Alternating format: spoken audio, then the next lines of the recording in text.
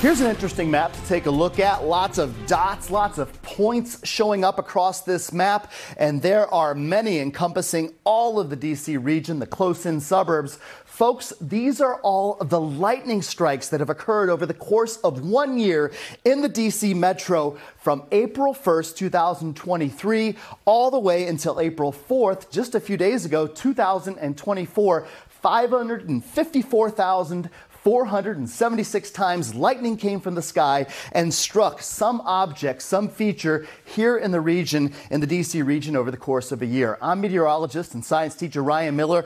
All of this data thanks to our friends at Vaisala X Weather, who were able to share this data, and it's comprehensive. All of these little yellow dots each strike over that 1 year period across the region. That begs the question, are there spots in the region? Is there some reason why areas across Prince George's County or the district or Montgomery County see more lightning strikes than others?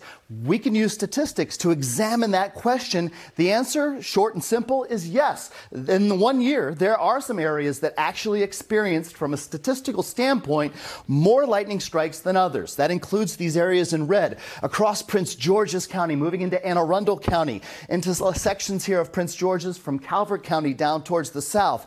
And also, if you look towards Montgomery County, near Poolsville and some of the more rural areas of Montgomery County, yes, statistically there were more storms, but why? What's the reason? What caused these lightning strikes to occur? So we went and examined some of the data. All of these black dots that you see are all of the buildings, the structures in the DC metro, all 1,312,448 sheds, garages, houses, buildings, airplane hangars, all of them showing up with these dots. Is it that their location, these buildings, does that cause more lightning to occur?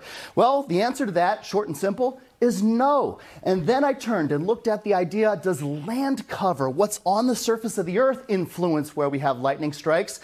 The answer to that is no. We have red areas on this map. These are the locations where land has been developed in some way, shape, or form. And the green areas are our trees. Do trees influence whether or not we see lightning strikes, or elevation? And the answer, both of those answers, is no. So there are a couple of things to consider. We get lightning strikes primarily because of the concentration of a storm over a region. That is why certain locations see lightning strikes. It's not necessarily an environmental influence that's causing these strikes to occur. Nevertheless, in 1 year, 72 lightning strikes across the National Mall, stretching from the Capitol right through the mall and all the way to the Lincoln Memorial. Bottom line, if you're out and about, make sure if you hear thunder, there's lightning, and you need to go inside and wait at least 30 minutes to make sure you protect yourself and your loved ones from the dangers and the deadly dangers in some instances of lightning. Now, this is taking a look here, and it's obviously dependent upon the size of the geography, but these are the numbers of lightning strikes that occurred over that course of 1 year. The bigger the area, the more lightning strikes. And if you look at that data and refine it and take a look at the density of the lightning strikes, these are the spots where we had lots of storms over that course of 1 year. And because of those storms, that's why lightning was more dense and struck the ground more times in these areas that are red and yellow. So